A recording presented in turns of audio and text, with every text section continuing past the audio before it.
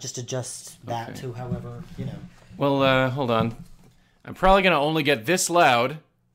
That should actually be okay. Right? Yeah, that should be fine. Yeah. Okay, great. So, yeah, I know it's a little tight. Oh, it's okay. No, it's less tight than it was over there. I think just sitting this direction. Oh, no, this is fine. Okay. Okay. Are we, and we're sure that it's not going to pick up, It never did. Okay, cool. Maybe a little bit, but it won't be. All right, cool. Bad. It's Dr. Lang, actually. But who needs formalities in a place like this? Quite. I better not stay. Your ticket collector, Don, I think it was, has tasked me with procuring him a glass of whiskey. God damn, Floyd, you always were a preachy son of a bitch, weren't you? I think you're quite mistaken, Mr. Lang. We've never met, you and I.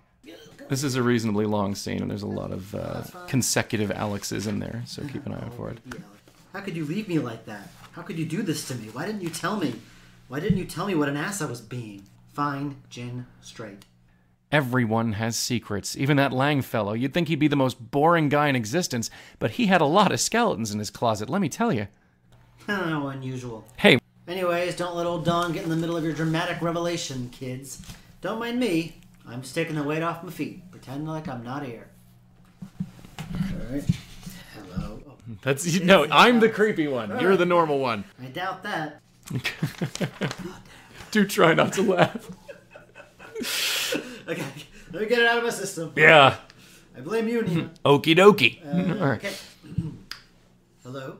Hello, little porcelain. Sorry. God damn it.